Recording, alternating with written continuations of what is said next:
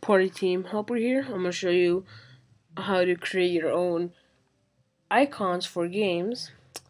So, uh, well, it's gonna be wineskin, but I'm too lazy to create a wrapper right now. So it's gonna take a while. So I'm just gonna use this as an example. Don't worry, I'm gonna make one anyways.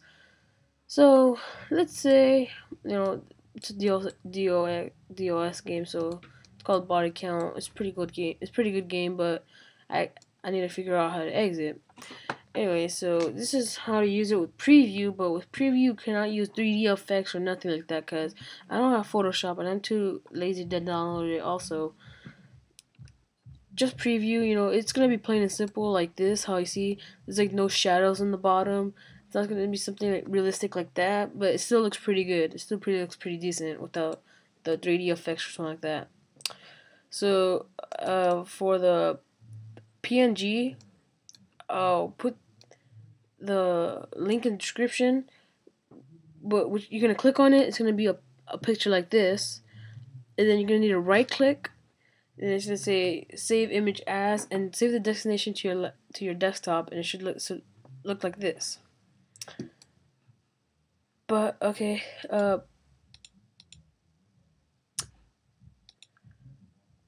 okay. So for the game, you're gonna need to go to Google, the game picture, google.com. Go to Google Images, whatever game it is. You can type it in if it's like Alan Wake or Doom, whatever. Just search it up. But mine's gonna be body count. So body count DOS. You don't need to put DOS in the end, but body count's a DOS game, so that's why I put DOS in the end. Okay, so let's say just this one looks pretty decent. Look for a decent one. Save image as. Make sure it says where at desktop. That's what you're gonna do. Yeah. Once you have it onto your desktop, make sure it's like this. What you're gonna do is open it. It's gonna be automatically open to preview. If it doesn't, you need to right click, open with preview, like that. Preview default. So you're gonna want to resize it to see that right here. You're gonna click on it and click elliptical because you're gonna want it a circle icon. So then next you're gonna want to do is make sure don't go like this all the way because then it's gonna be like a square box. And like you can see the outlines on the circles, but I don't know if you can see it from here. But it's gonna be a square box. That's why it's bad to do that. Okay, then just alright. Just make sure it's a circle. Want to resize it till it actually fits the whole screen.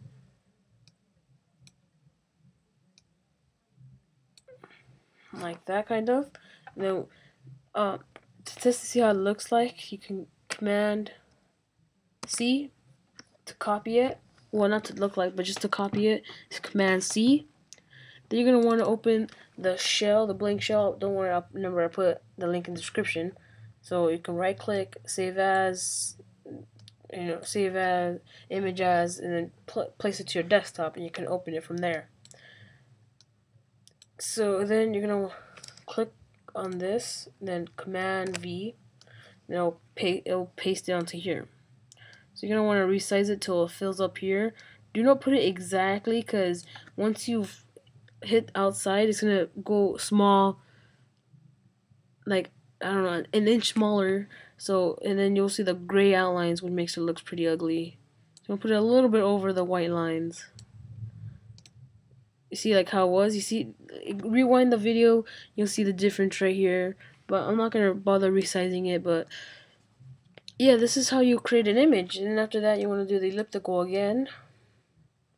Make sure it fills it up.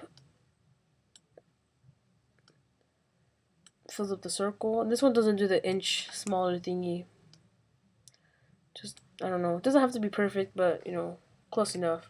Command V and Command C. You can now exit both of these. Don't save. Make sure you don't put don't save on this one, and then because you're gonna want to keep it blank. So make sure you click don't save. Then for replacing the image, you're gonna want to right click, get info. It'll take a while to get up. and the info, and then you're gonna want to click on this little icon right here.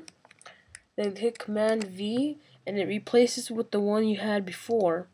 And then that's how you get it. Double click on it to launch it.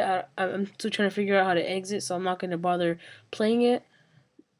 But yeah, if you double click on it, it automatically launches the game, which is helpful for your wineskin. Thank you for watching. This is Demon Days 1 for PortingTeam.com. Hope you guys enjoy the website. I'm looking forward to help people a lot more.